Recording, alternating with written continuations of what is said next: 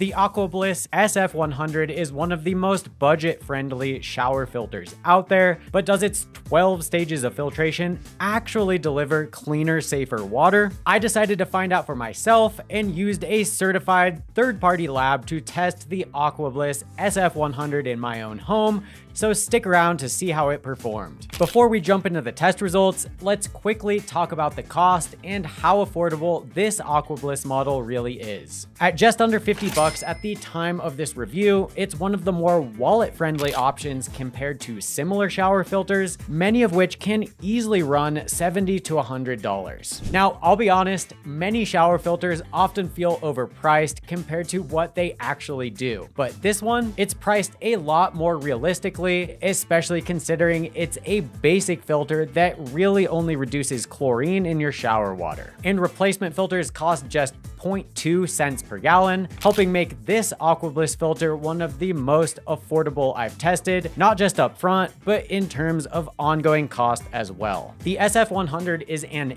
inline filter that screws directly onto your shower arm upstream of your existing shower head. This setup is super convenient if you're already happy with your current shower head and don't want to replace it. Inside the filter housing is a single cartridge that treats the water before it reaches the shower head. The company boasts 12 filtration media, including calcium sulfite, KDF, activated carbon, various vitamin and mineral beads, and some more vague claims like magnetic energy. Sounds impressive, especially considering that many other shower filters use just one or two, but how necessary are all these different media? Well, this filter didn't deliver results that were any more remarkable than other basic shower filters I tested. It seems like AquaBliss might be relying on flashy marketing to make the filter sound more advanced than it really is. And you'll see exactly why in just a minute when we get into the test results data.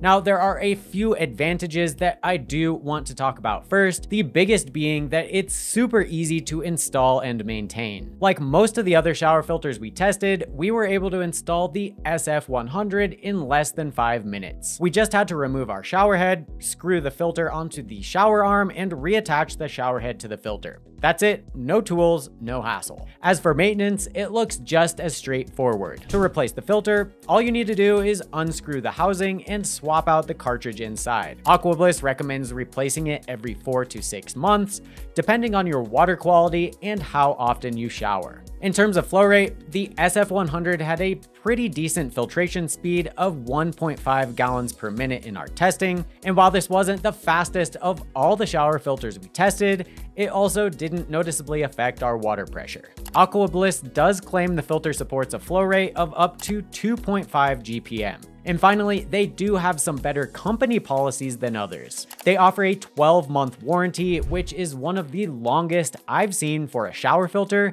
and a 30-day money-back guarantee. That gives you plenty of time to test the filter and decide if it's right for you, risk-free. Now let's move on to the not so great aspects of the AquaBliss SF100, and unfortunately, there are quite a few. First, the filter is not certified by the WQA, IATMO, or NSF to reduce any contaminants, not even chlorine, which is the most common certification for shower filters. Now, while certifications are not legally required, they do provide peace of mind that the filter will perform as advertised by the manufacturer. So the lack of certification here is disappointing, though not entirely a deal breaker. What's more concerning is AquaBliss's marketing language. They use terms like certified in ways that might mislead customers into thinking that the filter has undergone official performance testing and achieved certification, when in reality, that's not the case. Simply swapping the word certified for genuine would make their claims more transparent and avoid unnecessary confusion. Though again, my hunch is that the use of this language is intentional, and this is unfortunately a deceptive marketing tactic that I often see in the industry. Then there's the filter's construction, which didn't exactly blow me away either. The housing is made of lightweight plastic with a chrome overlay, not metal, so don't be deceived by its shiny exterior. and when I first installed it, it did leak from the seal where it's screwed together. The overall build quality feels a bit flimsy compared to others, which had me thinking about its long-term durability. Another disappointment is that the unit isn't certified for material safety. And while this isn't unusual for shower filters, I do think it's worth noting for those who prioritize it. But the biggest letdown of all was the filter's contaminant reduction performance.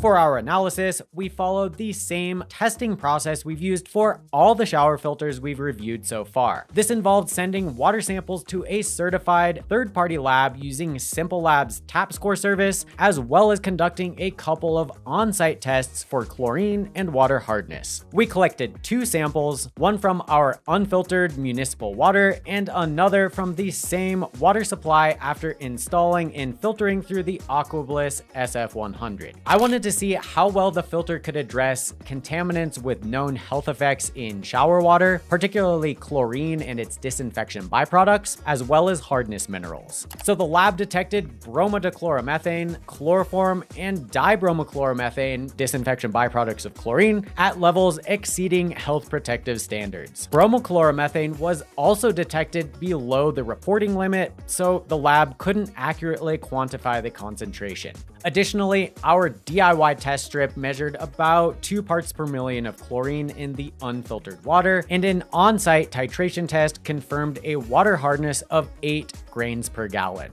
So why should you care about these specific impurities in your shower water? Well, they've all been linked to various health effects, either through dermal or inhalation exposure. Chlorine can irritate the skin by stripping away natural oils, and hardness minerals can damage the skin barrier, both of which can aggravate existing skin conditions like eczema. Disinfection byproducts, such as the trihalomethanes detected in our test, can pose risks through dermal absorption and inhalation, with studies linking them to both cancer and non-cancer health concerns. Given these risks in shower water specifically, we expected the AquaBliss to focus on effectively reducing chlorine and DBPs. The SF100 only reduced chlorine by 75%, down to 0.5 ppm, making it the first shower filter we tested that didn't eliminate chlorine entirely. There was only an incidental reduction in trihalomethanes, despite AquaBliss's claims that its filter could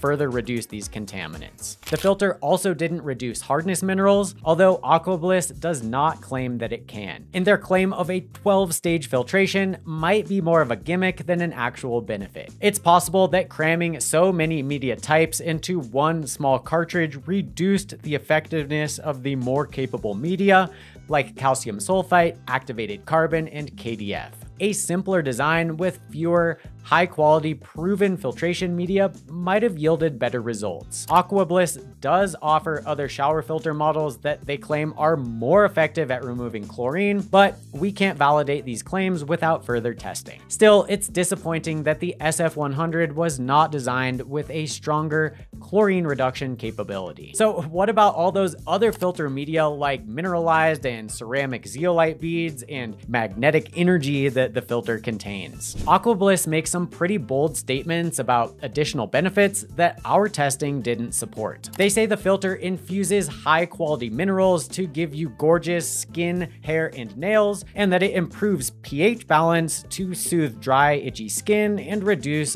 dandruff and eczema. Now, the mineralized beads didn't significantly increase detectable concentrations of minerals like calcium or magnesium, and the pH of our water was reduced by around 7% from 8.39 to 7.80, which makes sense given that carbonates were reduced by 75%, and it didn't significantly alter the concentrations of other minerals that contribute to a higher pH. There was a 3,227% increase in zinc from 0.009 ppm to 0.305 ppm, but this is most likely unintentional leaching from the KDF media, which uses a copper-zinc alloy. We didn't test for vitamins, so we can't confirm AquaBliss's claims about adding vitamin C to the water. However, the lack of measurable improvements in some of the areas that we did test, like mineral concentrations or contaminant reduction, suggests that their claims may be more marketing than actual capability. So given its pretty lackluster performance with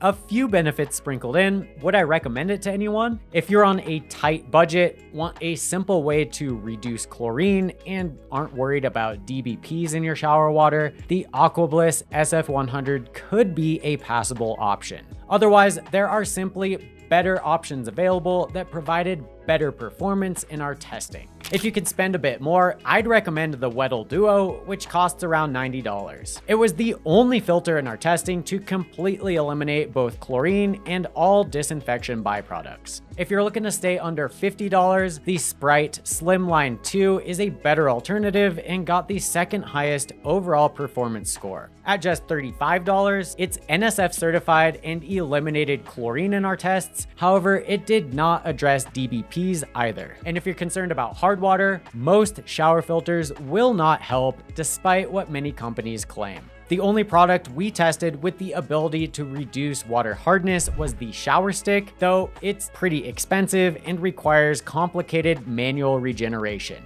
Now, someone in the comments on one of my other videos recently suggested an alternative method to reduce water hardness for just one single shower head using a portable RV water softener. You could then combine an inline water filter to address chemical contaminants like chlorine and its byproducts and water hardness. If you'd like to see me test this setup and report back on my findings in terms of performance and feasibility, let me know down in the comments so I can make sure to prioritize this project. And also stick around to watch the next video about the Weddle Duo, which was the overall best performing shower filter in our testing. Click or tap to watch now.